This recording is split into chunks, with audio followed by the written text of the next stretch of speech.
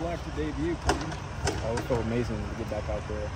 I had been out for a while, so it felt good to throw on the pads and just be out there with the rest of the team. You kind of the highlight play of the afternoon for the offense anyway. I mean, how did you make that happen, and how did it feel to get something there? You know, it's just a routine play. You run all the time. Just focus on doing my job on the play and trust Hudson to go out there and make the throw. Just a little pitch and catch. Tell us about your camp, because obviously it was pretty frustrating for you. What happened, and then how did you kind of ease your way back into ultimately Saturday?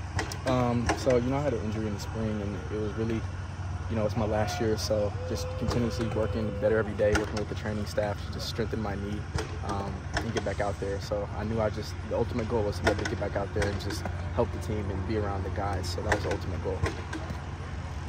Did you have any trepidation considering coming from the West Coast to the Midwest as you were looking at transfer destinations? I knew it was cold over here, but besides that, you know, I was just looking for the best school, best fit. But the cold, you know, you can get used to it. I got a little bit in January. That was my first time seeing like real snow. Yeah. Some people told me I needed like a snow shovel. I thought they were joking. I learned like really quick. I had to go buy one. And it was ski mask, but it was a smooth adjustment. Did you have a winter coat when you moved? I didn't. My mom actually sent me a trench coat. She sent me a ski mask, gloves. I was not prepared. Does it help at all if there's other, like, did you kind of gravitate or connect with the other California guys or West Coast guys on the roster? There aren't a lot of them. Mm-hmm. I feel like we have a really close, tight-knit team, so all the guys who transferred and everybody kind of connected, and all the guys that were here from last year kind of, we didn't miss a beat. They kind of came and made us feel real welcome and incorporated us real well. You played at Oregon State, didn't you? Yes, sir. What are your assessments of the stadium? They have a really nice stadium, good crowd. We know they're going to bring the energy over there, but, you know, as a college football player, that's what you want. You want a packed-out stadium.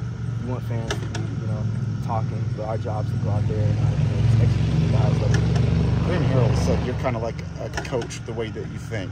Was that how you could help during the injury, is like kind of seeing it from that vantage point and helping guys out? Yeah, so being once you get hurt, your job as a leader on the team, it doesn't stop. So any way you could help or see how to make guys better, I'm just going to go out there and try to help, because you know, being giving great information to yourself is no use if you don't help everybody else and spread it around. So just try to help the guys whatever way I can, just so we can try to be as best as possible. Is coaching in the future, or have you even thought that far ahead?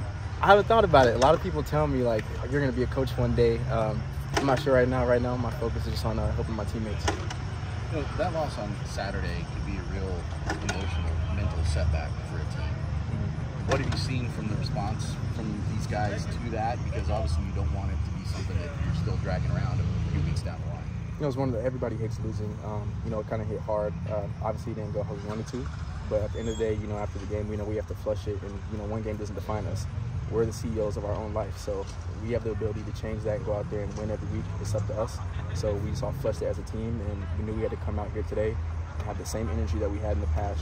Win or loss, you have to hit a reset button and just continue to try to execute. Was there anything in particular different about practice today? No, a lot of times, you know, if you lose, a lot of people look for like, oh, what needs to change. Sometimes, you know, you go out there, you could have a great team. Sometimes people just, you know, they get their best shot on you, and sometimes losses just happen like that. So our job is to continue to work hard every day, execute and practice, and do what coaches do. How many of your teammates know your dad was a Super Bowl MVP? A little bit of them. They weren't. A lot of us weren't alive. I was kind of shocked. I found out some guys were born in 2006. It made me feel old. So I was like, wow. Join the club. Yeah.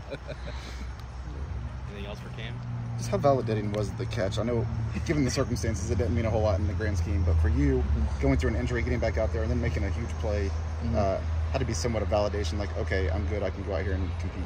Yeah, really it just started in practice, working every day, strengthening and building that confidence back, running routes. But as far as the catch, you know, that's a concept we run every day in practice. So it's routine. You don't even think about it. You know, as a receiver, when you see the ball, you just think the ball is mine, and you got to trust the quarterback's going to put it where it needs to be. Is this week a little longer just because you guys want to get back to another game and get Notre Dame like taste out of your mouth? Yeah. So right now we're really just all our focus is strictly on Oregon State right now. So we're coming out here, looking at what they're doing on film, and, you know, seeing how we can pick that apart and just come out here and execute. And at the end of the day, our goal is to win. So however we got to do that, run the ball 80 times, pass the ball 80 times, we're just going to go out there every day and just execute the plan. I know you haven't taken a road trip with Purdue yet, but you've played a lot of college football. What's the difference when a team goes on the road? Just the approach, and obviously the schedule gets shrunk this week because you're leaving on Thursday.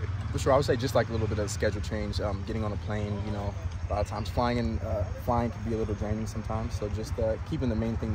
Don't get distracted by the time change and all that. Just go out there and just have the same focus. Know why we're there. We're there to go play a football game and execute and try to win. So just keeping that the main focus. Anything else?